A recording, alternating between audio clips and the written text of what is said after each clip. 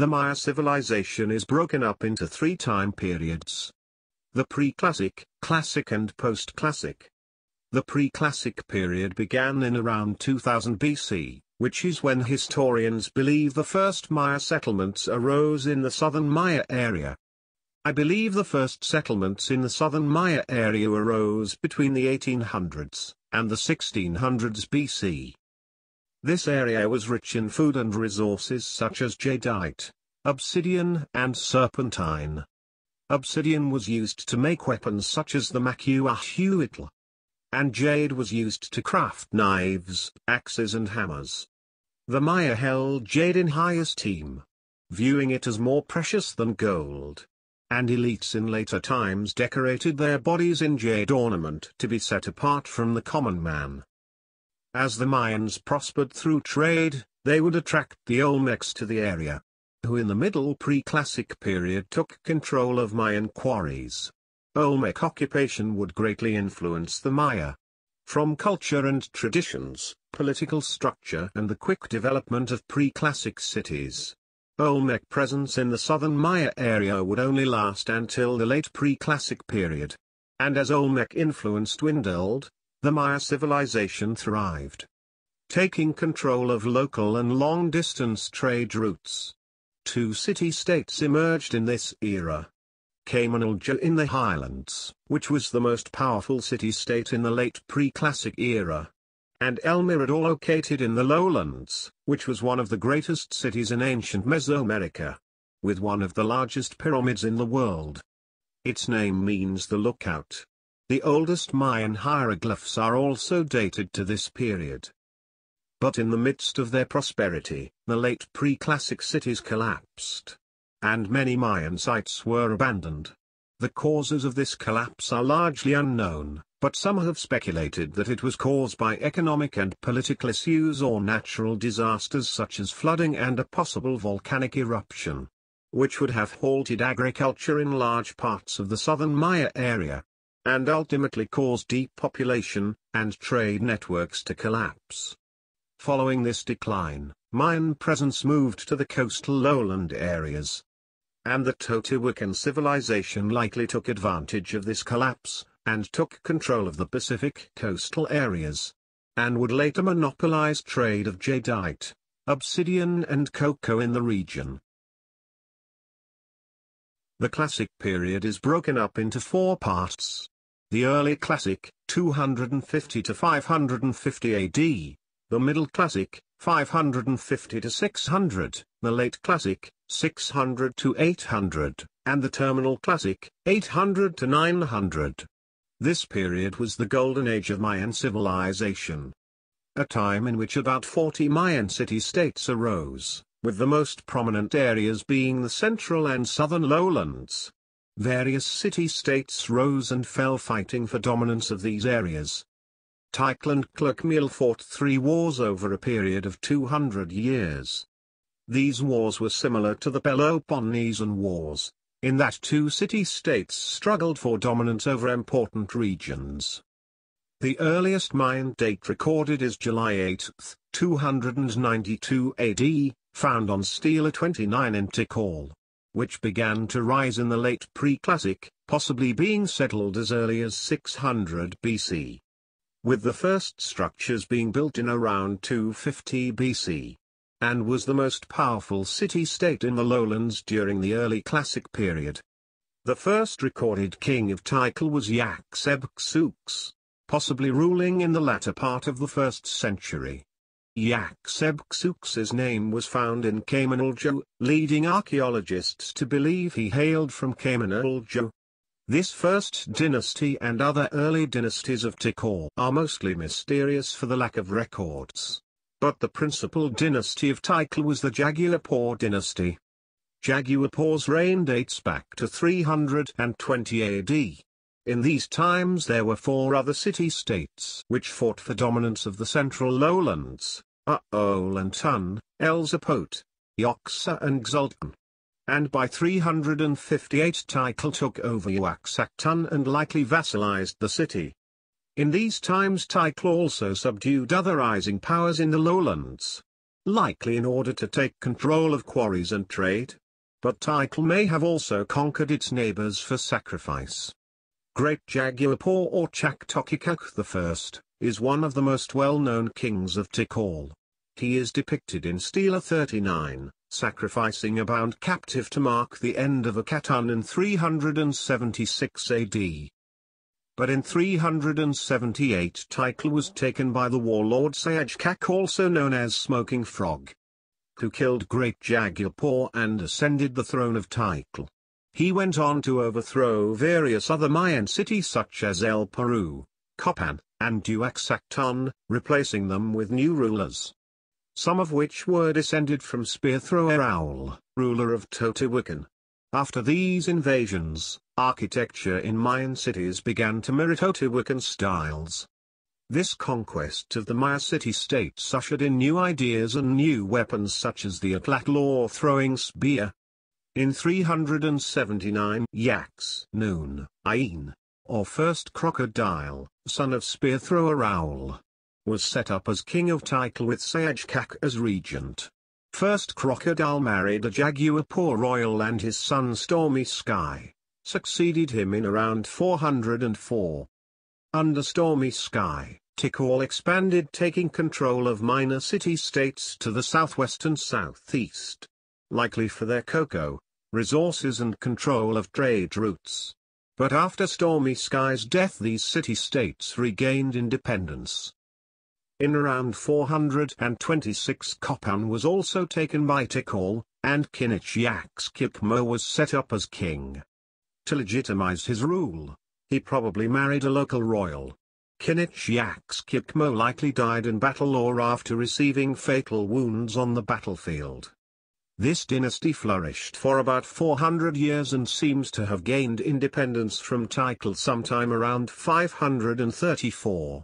And being sovereign became a powerful center. In the early 6th century Clugmeel rose as an equivalent power to Tikal.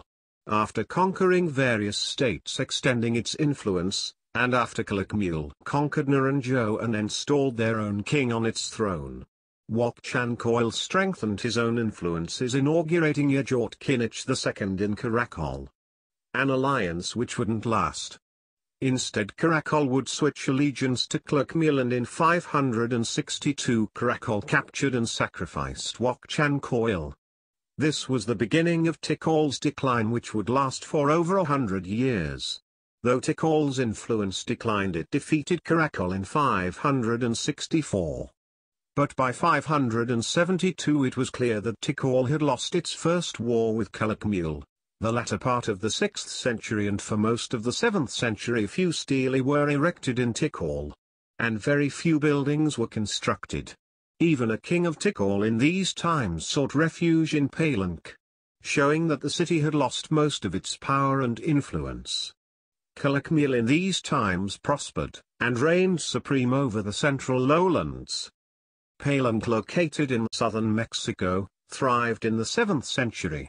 And in 599 Unechan, king of Clugmeel, invaded Palenque, defeating Queen Lady Yol Eknal, and they sacked the city. Lady Yol Eknal ruled possibly under tribute for a few more years. And under Ajniol Mat Palenque gained independence, so Clugmeel sacked the city again in April 611. Capturing the king and another royal called Janabpatl, who both died a year or so after the defeat. Janabpatl's grandson, known as Patl the Great, is the most famous Mayan king, succeeding his mother, who became king after the sacking of Palenque in 611. Patl built great palaces and temples which were greater than those in Tikal. He also allied himself with Tikal and Yaxchilan, and these three defeated a six-king alliance. He died in 683, and 28 years later the city was sacked yet again, but this time by Tanina. The king who was defeated was Kinich Khan Joy Chaitam II. He was likely executed in Tanina. And 11 years later a new king was crowned, who was a royal but wasn't a direct descendant of Kinich Khan Joy Chaitam II. The people viewed him as illegitimate and a break in the dynastic line. This along with another defeat by Tenochtitlan led the city to be run by warlords throughout the 8th century, and by the 9th century the site was in decline and was abandoned and overgrown. Tikal gained prominence near the end of the 7th century, and defeated Cluchmuel in a great battle which happened in 695. And in the 740s Tikal defeated El Peru and Naranjo, which devastated Cluchmuel's network of allies. This is around the time that King Jasorchancoil I built the Temple of the Great Jaguar. Cluchmuel's power structure was likely completely collapsed by the 9th century, and it was abandoned in the 10th century. Chichen Itza rose in the 7th century, dominating the northern lowlands. This ascension is parallel to certain major cities declining, such as Yexuna and Koba. The city is most well known for its pyramid, called the Temple of Kukulkan. According to the Book of Chilumbalam, Chichen Itza fell to the Mupan ruler Hunakil in the 13th century. But the city was still inhabited at the time of Columbus. The terminal Classic period saw city after city falling silent, with less monuments being erected and little to no new construction. Some have attributed this to an early form of biological warfare, such as poisoning water supplies with blood and disease-ridden bodies. Tikal began to decline in the 8th century, as many other Mayan cities were collapsing. Populations dropped, and there is evidence of various chemical elements poisoning Tikal's water supply. In 869 a last monument was erected to try and revive the greatness of Tikal. But by the end of the 9th century most of the population had left the city. It is believed that the main causes were agricultural failures and overpopulation. The final Mayan date recorded was found in Tanina, 909 AD. As I showed in Part 1, it seems that the Mayan religion was founded in the early pre-classical period, possibly 19th to 17th centuries BC. And it seems that only a few of the captives were sacrificed to the false god, and the majority of the captives became slaves and servants. In the Classic era the Mayans didn't mass sacrifice like the Toltecs and Aztecs. But they seem to have mostly sacrificed important individuals such as kings and nobles. But children were also sacrificed. The ball game was also an event in which human sacrifice took place. Oftentimes after a battle took place the captives would be forced to play the ball game, trying to shoot a rubber ball, or sometimes a skull into a goal on a wall. Using their hips, legs, elbows and forearms. And the losers of the game were sacrificed. Human sacrifice to the Mayans marked new eras and renewal of harvests. In the Classic period Mayan kings were seen as godlike. They were believed to be given a divine right of rulership. And they acted as mediators between the gods and the people. They led the army, oftentimes carried out sacrifices themselves, and were tasked with pleasing the gods. The classic Maya kings ruled with absolute authority. In the Popol Vuh the people worshipped the king and second in command. Which is how I believe kings were seen in the Classic period. Enchanted and held in very high esteem, like the pharaohs. But in the post-Classic period, kings had less authority and ceased to be seen as godlike.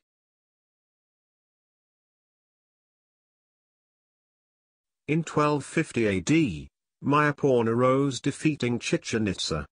The city had influence over smaller city-states which surrounded it, and at its greatest extent was populated by 12,000 people. The city was destroyed in 1450 AD. This was the last great city in Mayan history. It was a walled city with around 4,000 dwelling places. After the Classic collapse and the fall of Mayapurna, many Mayans resorted to a primitive lifestyle. In times past they were farmers, literate, built great structures etc. But in the 600 or so years between the Classic collapse and the arrival of the Spaniards, many Mayan sites were consumed by rainforests, and the sites which weren't completely consumed were homes to squatters. The Maya area was also home to much smaller kingdoms such as the Kish kingdom in Guatemala, which paid tribute to the Aztecs. After the Spanish conquest of the Aztec Empire, they focused on the Maya area, and in 1524 the Kish leader Tecanaman was defeated by Alvarado. And after much resistance and almost 2 centuries of conquest, Spain controlled the entire Maya area. In 1823 the Yucatan became independent, but only 6 months later joined the Mexican Federation.